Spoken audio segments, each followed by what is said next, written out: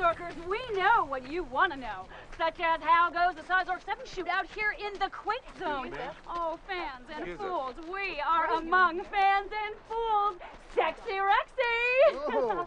Ooh, look at me in a three-way with Rex and Nairi. Am I damp? Hello, Bethany. So, Rex, rumor has it that you were personally involved in the casting of your babe-alicious co-star, Nairi. Why, thank you, Nairi had that something special, the way she took hold of her audition reading. She took hold of something else, I bet. Nairi, when you're on that big slab of granite with this much star power, what's going through your mind? Oh, my NASDAQ portfolio, my motivation, you know, stuff like that. By the way, I have a new website. Oh, way cool. Now your fans can double date with you and their mouse hands.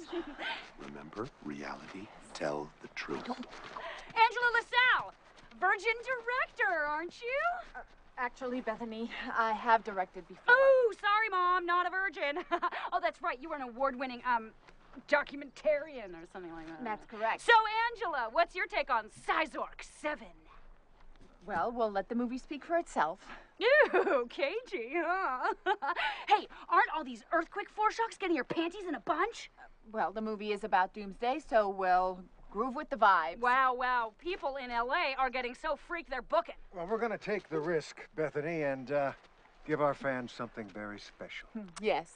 Oh, well, we all know that Rex is a true believer. But does Angela have cojones or what? When we come back, shaking and quaking of a love variety when we watch Nairi and Rex do it on the Cyxork. We see all and tell all for you. I'm Bethany Feral on location in the middle of fucking nowhere. Thank you, baby. Yeah, segue in, cam, wham, bam. Thank you, ma'am. My diet pills are kicking my ass. Can somebody get me a beer? Let's go.